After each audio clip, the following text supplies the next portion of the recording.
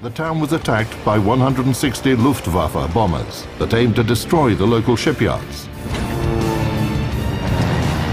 Some of the aircraft flew into the mouth of the Medina River, where Cowes wasn't protected by anti-aircraft guns. And this is when Błyskawica stepped in to defend the town.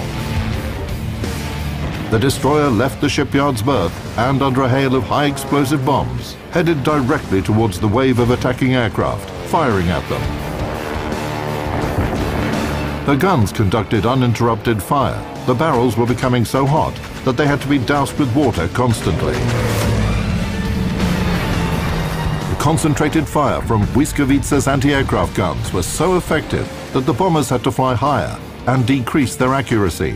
At dawn, when the enemy aircraft flew away, after failing to achieve their goal, it became clear Błyskawica helped save Cowes from destruction.